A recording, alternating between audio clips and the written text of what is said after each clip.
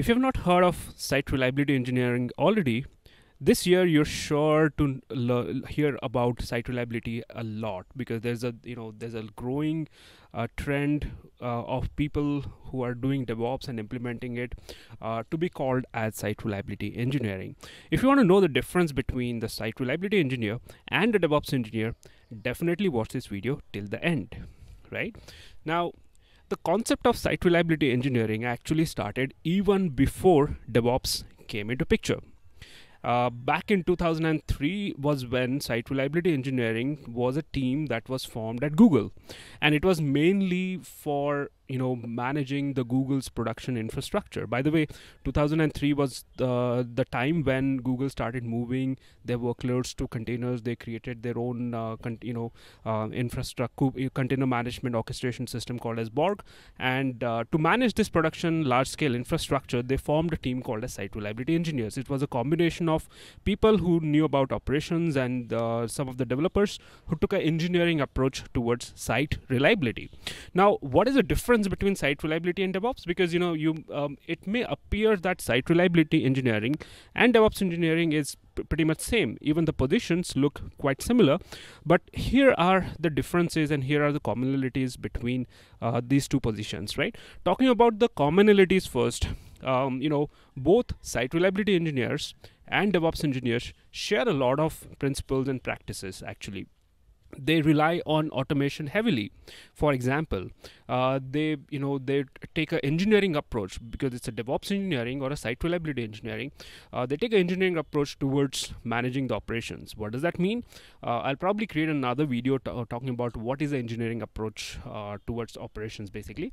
So it's all about making sure that you, instead of doing everything manually, when there's a problem, you analyze it, you try to fix it by applying engineering principles, automating stuff, and things like that. Right now, both take engineering approach, both rely heavily on automation, both add a lot of value by setting up the tooling and the practices, and helping developers or working with developers. Both team typically work or have some interface to the development teams and so on. Right?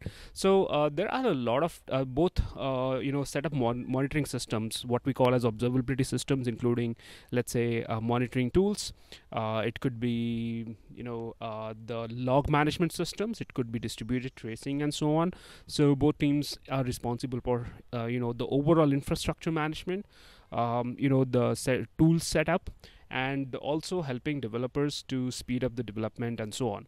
In fact, the helping developers part, where the continuous integration comes in a lot, is where DevOps has certain DevOps engineers are more responsible for those kind of things, right? Because if you look at site reliability engineers, they are mostly managing the production infrastructure. Right? Now, that's where also the difference between the site reliability engineers and DevOps engineers starts, right?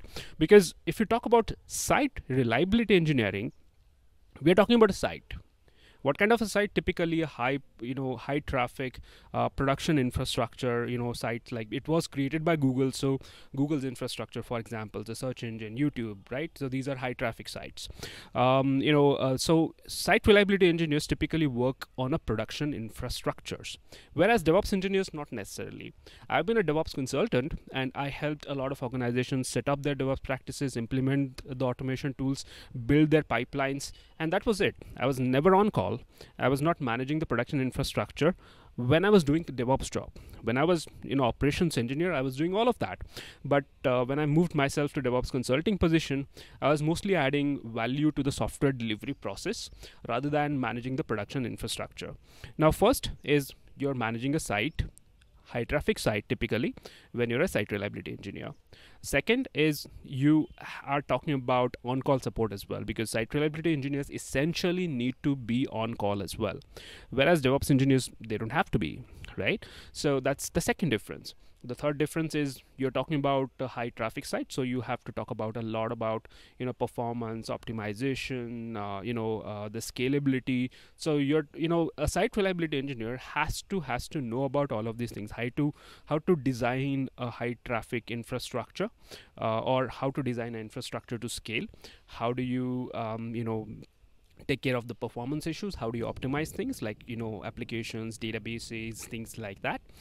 You'll work a lot on performance. Actually, you'd work a lot on optimization if you're a site reliability engineer, right? So those are the things that come under the site reliability engineer's purview. Whereas DevOps engineers, you can be focused on just automation. For example, a site reliability engineer essentially has to be on call, has to manage a production infrastructure, has to work on performance optimization, and so on. Both teams do monitoring, or set up monitoring tools, but site reliability SREs always are using the monitoring tools. They are the first level, interface for any issues, any incident response. All of that comes into the SRE's purview. SREs also have to know about the concepts such as SLIs, SLOs, SLAs, because again, those concepts were introduced by Google, but a lot of other organizations are now implementing it.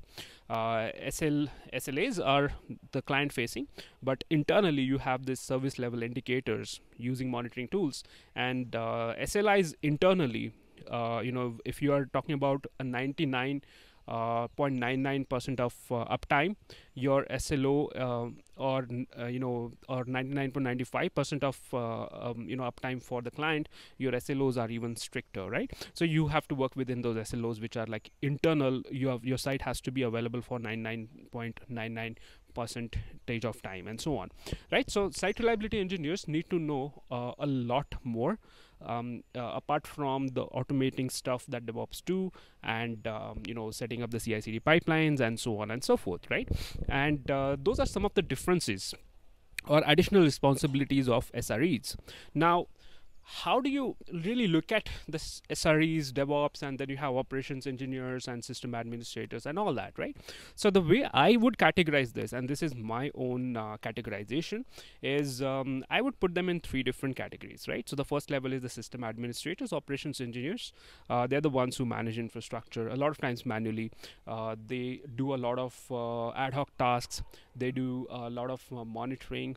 They are spending a lot of time debugging, troubleshooting, rather than doing automation work and so on, right? That's the first level. The system admins, operations engineers, even some of the system engineers, network engineers, support personnel. They're all the first level category. The second is the DevOps, where these are the peoples who acquire skills mostly in automation.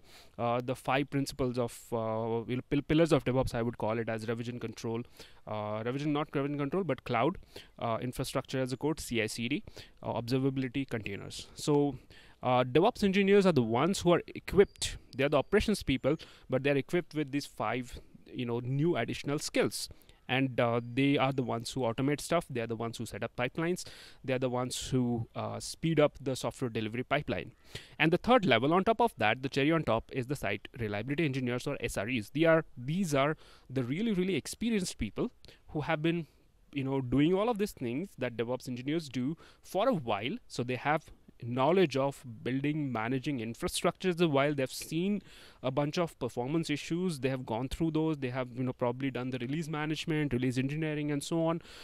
They probably have managed the production infrastructures as well, and they are the ones who are highly skilled, the elite group of operations people who manage the production infrastructure. Talk about the SLAs, SLOs. They're the ones who optimize things. They know about performance issues, or they know how to optimize performances and all that. They know how to analyze and take some manage the incident response. They're on call, and they also take the engineering approach. So they go back, look at the incidents, and see how to solve them, so that whatever they're doing manually this year is automated next, right? So that's how I would categorize the operations, DevOps, and SREs, right? So it's a step by step, and that, if you really look at it and think about it, it makes a lot of sense. At least to me, it does, right? From what I've seen, about SREs and DevOps and so on, right? In fact, I'm going to write about how I came to know about, analyze these differences, and because I used to think until last year that SREs and DevOps are the same, DevOps engineers and SREs are. But until I went to a SRE conference in Singapore, and I attended it for a couple of days, and that's when it struck to me, oh, these are the real differences between SREs and DevOps. I'm going to talk about it. I'm going to write a story on it pretty soon. Well, those are my thoughts about DevOps engineers versus SREs. What do you think about this? Do you agree on that? Does that resonate with you? Or do you have any thoughts that I missed out on, or any points that I missed? The difference between the DevOps and SRE. Also, what do you think about the categorization? I'm definitely would like to know about your thoughts on it. So do comment below.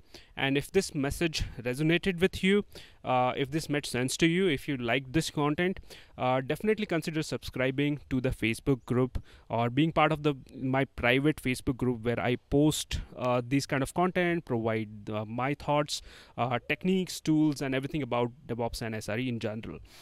You could also consider my course, a free course, which is published on edX by Linux Foundation. I have authored a couple of courses for Linux Foundation. One of that is published on edX. It's by name Introduction to Site Reliability Engineering and DevOps. So if you and it's a free course available, so you should definitely go and check that out as well. I'm also coming up with a new course, a new program rather, a 3-level program, which takes you through the entire journey. And if you go through that program, you can make a career as a DevOps engineer, not a SRE, but as a DevOps engineer for sure. And that's the program I'm coming up with. So if you want to know about that, I'm going to start conducting some webinars. So if you want to stay up to date about that as well, do make sure you're part of the Facebook group that I've pasted in the link below, right? With that, I'm going to sign off. Thanks a lot for watching this, and I'll see you in another one.